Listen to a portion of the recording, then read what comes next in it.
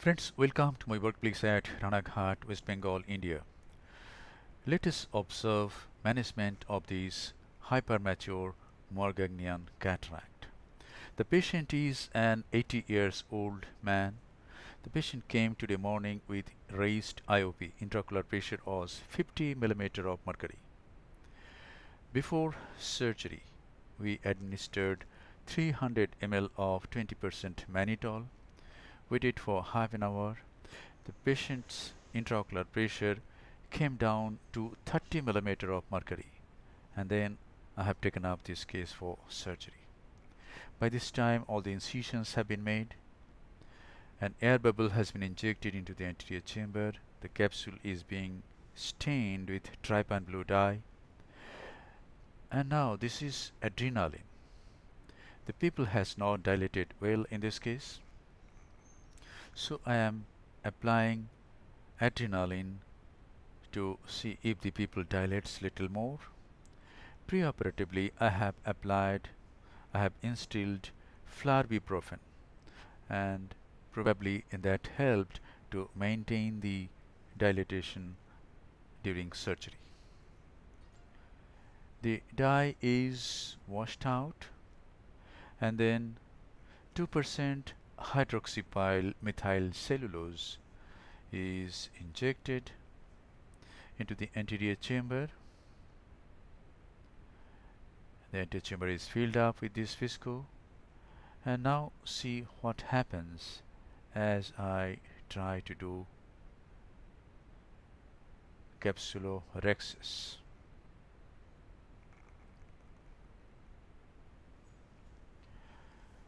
A 26 gauge band needle is being used to make a puncture in the anterior capsule, and as soon as the anterior capsule is punctured, this is milky fluid. Homogeneous milky fluid comes out, means it is hypermature Morgagnian cataract. If the fluid that comes out is oily, a small bit with particles, then it is an intumescent cataract. In hypermature Morgagnian cataracts, after making the puncture itself, we can aspirate the milky fluid. The rhexis doesn't go to periphery. And now visco is again injected. Utreta forceps is taken. Hold this capsular tag, and as I try to make a rhexis and go for about 3 clock hours, see what happens. Lot more milky fluid comes out, and so I'm going to use the 23 gauge Simcoe again to aspirate some more milky fluid, so that rhexis becomes very comfortable.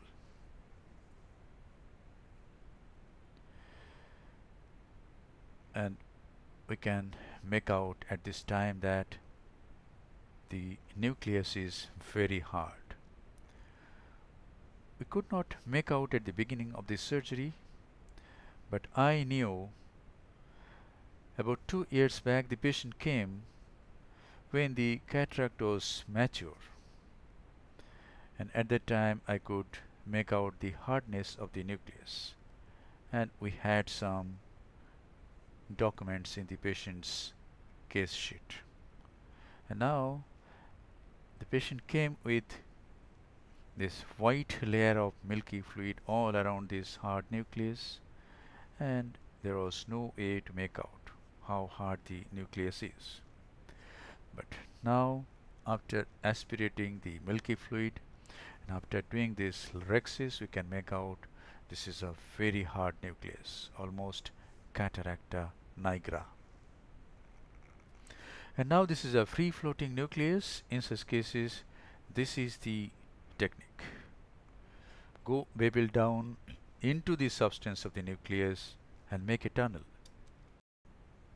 And now come out, because in bevel down position I don't find that comfort to divide the nucleus with the chopper. So make the bevel off, go through the tunnel now, and now I will be able to go into the substance of the nucleus.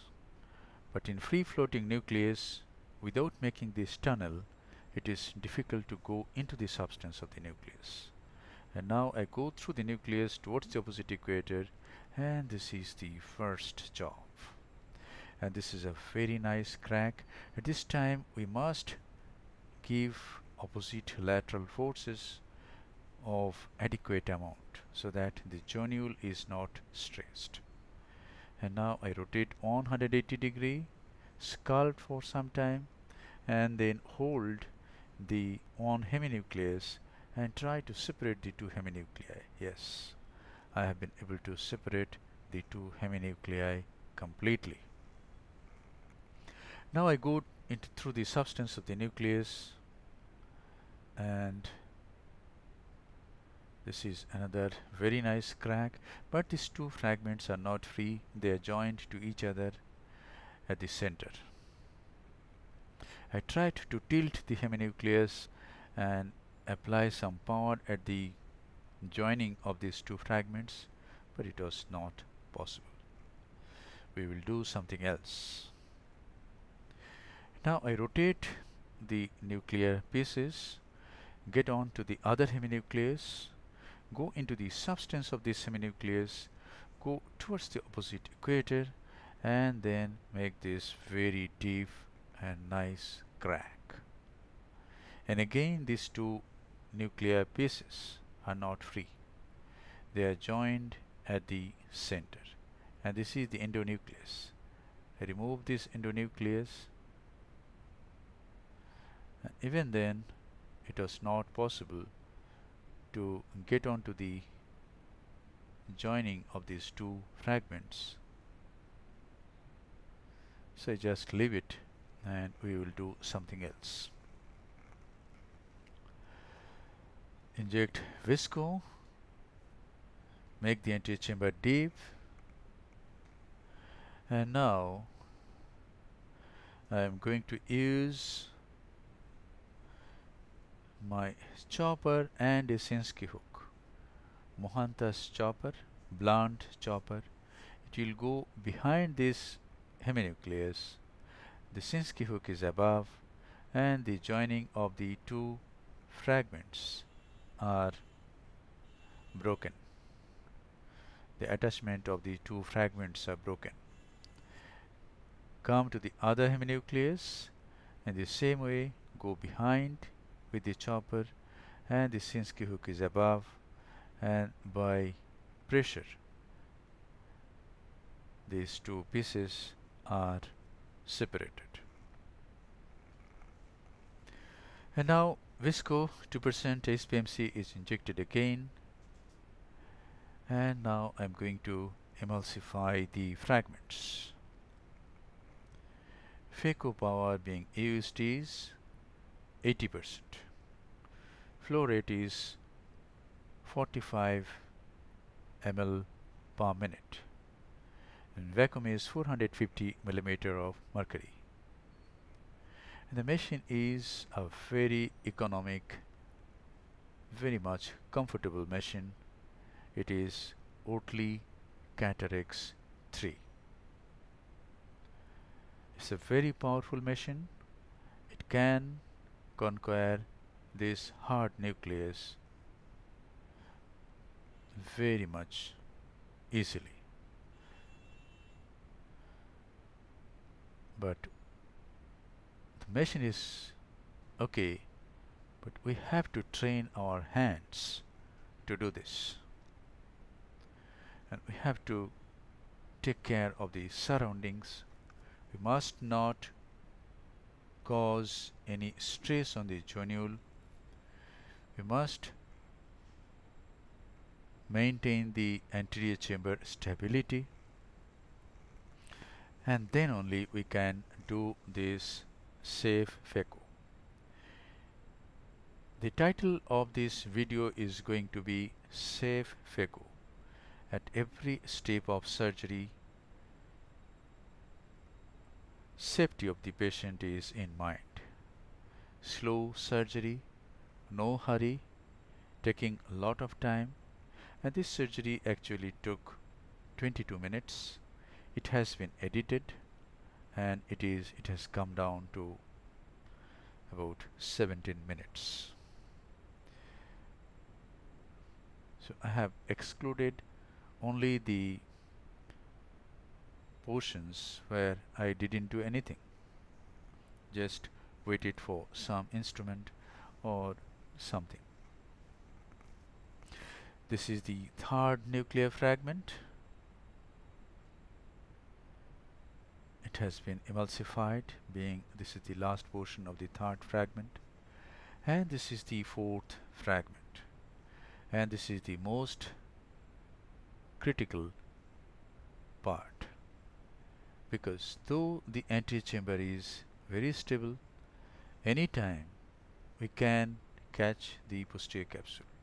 I'm going to show a safe technique where even if you are using any other machine where the anterior chamber stability is okay but not 100% foolproof, even then we can do a safe PHACO. We just leave a portion of this last nuclear fragment. We will not emulsify the last portion of the last fragment. We just leave. Implant the IOL in the capsular bag behind this nuclear piece. Yes, I'm going to do that. I have come out. Now I'm injecting visco, filling up the capsular bag, and the nuclear fragment has gone towards 6 o'clock, and we can see there is hardly any cortex, and here goes the intraocular lens. This is Super 4 from Apasami Associates. You can implant any lens, but this is a good lens. Apasami has done so much for us Indian ophthalmologists. Not only Indian ophthalmologists, for many countries they have made very much affordable machines. So the nucleus, the intraocular lens is in the capsular bag, and now this is going to be a foolproof surgery. 100% safety for the patient. As I emulsify the last nuclear fragment, there is no chance of causing posterior capsular rent. At this time, the precaution is I must maintain a gap between the phaco needle and the intraocular lens so that I don't cause any damage to the optic of the intraocular lens by the ultrasonic energy. Another gap is maintained between the corneal endothelium and the phaco needle so that I don't cause any damage to the corneal endothelium. And I did that well. We will see some post-op pictures which I have taken 4 hours after surgery. Now whatever this is a small nuclear bit and it has come out. We will check if some more nuclear fragments are there or not. In very hard cataracts this happens. A very small nuclear piece can remain hidden, particularly when the iris, particularly when the pupil has not dilated well.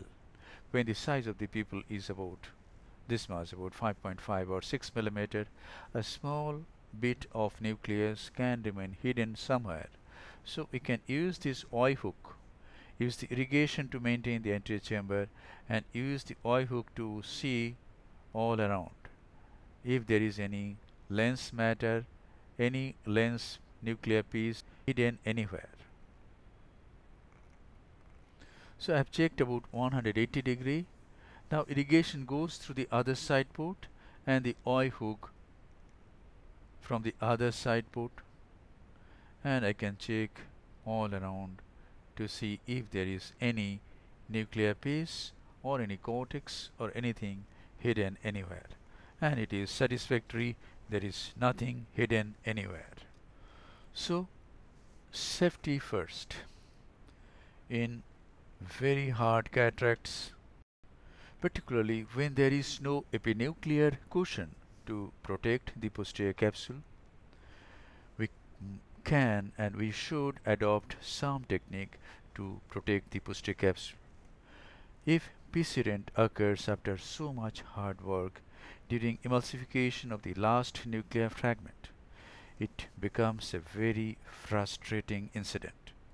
So please consider this technique of I will scaffold for the last nuclear fragment with intact posterior capsule.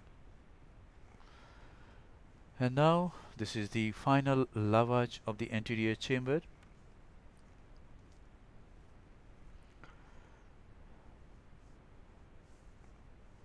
The antechamber is nicely lavaged and the antechamber is nicely formed and the case is concluded. So we started from here and we have reached to this point. And now let us see the post-op pictures after 4 hours.